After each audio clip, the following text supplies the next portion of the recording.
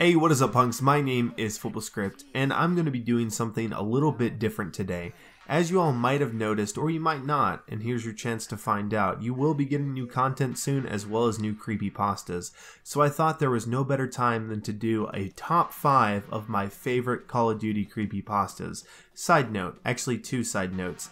The first one is these are all ones that I have done. They are original content to me, and they are none of the other content creators' Call of Duty creepypastas. It just so happens that all the ones that I made are my top 5 favorites. And the second little side note is I'm going to give you all a little bit of backstory to each and every single one of these. That way, if you're a diehard fan of the channel and the creepypastas, you might learn something from it. And also, if you haven't seen one of my top 5 ones that I'm about to list, links are in the description to get you caught up before the new season of creepypastas come out. With that being said, let's get to it. Number 5, Soul and Destroy. Soul and Destroy holds a special place in my heart for a lot of reasons. Number 1, I had so many technical difficulties, personal issues, just anything and everything that was thrown at me was thrown at me at the time of trying to make Soul and Destroy. I believe I announced Soul and Destroy sometime around May of 2014, and it did not get its release until June of 2016. There were so many rewrites done, and there was just so much done to it, and it was arguably one of the hardest creepypastas that I had to push out, and I honestly had to force myself to finish it, and I'm really glad I did. Also, it was the very first one to where it was not a one and done type creepypasta. There was a part 2 the next Friday and a part 3 the next Friday, so it was my very first experimentation with doing a sequel upon a sequel upon a sequel, kind of like you would watch a TV show. You'd have to tune in next week to see how it all worked out in the end. Number 4, Games of Hell. Games of Hell holds a special place in my heart as well because I actually co-wrote it. This is the only one on this list that I co-wrote. We did half and half of the work as far as writing goes, but we had to work together because if I didn't like a certain piece and he didn't like a certain piece, we wouldn't put it in, but if I liked a certain piece and he did not, we'd kind of have to work it out, and it was a lot of teamwork that was involved to make Games of Hell Part 1, but at the end of the day, I decided to go forward and make Games of Hell a trilogy of sorts, even though Games of Hell Part 3 isn't out yet. Wink wink. Number 3, Durice 2. So Durice 2 is one of those personal pieces to me because I was feeling really down about someone close to me who died, and I was like, I really just need to write. And that was what Durice 2 turned into. Yeah, it was circled around Call of Duty Zombies, but it was a good stress reliever for me to just write and get some emotions out. And again, it's one of the most viewed ones on my channel, and I did go on to write a part 2. I'm not too sure if I'll write a part 3 on it. I don't know if I want to make it a trilogy piece like Games of Hell, but we will see. It's one of my more favorite ones because I was inspired to write it because of things that happened to me in my personal life.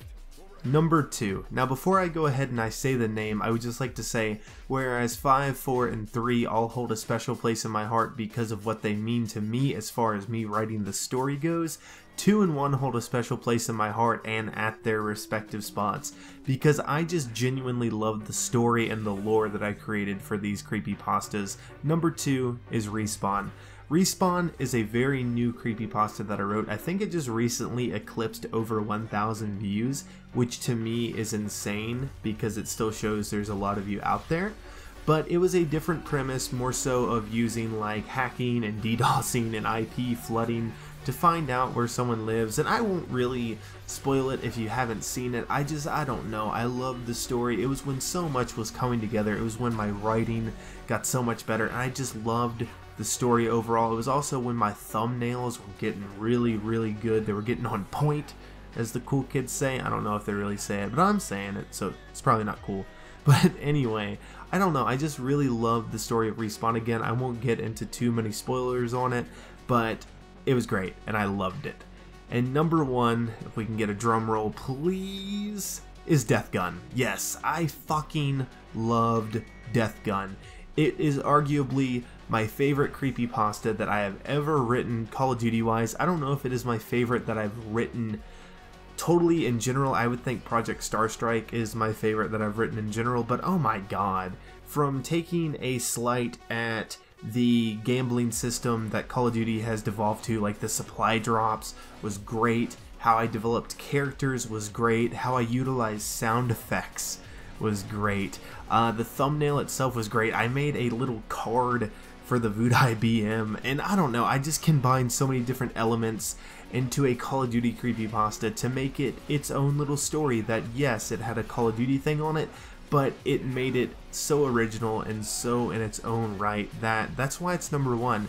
It's one of the very few ones on this list that I never got frustrated writing it, I never got frustrated editing it, I never got frustrated voice acting it. It was just a fun thing to do all throughout, and it shows because it is not the most viewed one. It's a newer one like Respawn, but it has, I want to say, I know it has over 1,000. It's somewhere along there. Again, I won't spoil it for you. I won't spoil any of these for you. Links will be at the description down below if there's one you haven't seen, so you can get caught up. But that was the end of my top 5. Guys, comment down below. Let me know if you would like to see another top 5. I'd probably do either a top 5 creepypastas in general that I love, just from other content creators, or another top 5 of the ones that I've written. But also comment down below while you're doing that, what was your favorite Call of Duty creepypasta that I have ever done? I'm interested in hearing from you. And remember, new content is coming out soon. I love you guys, and peace out.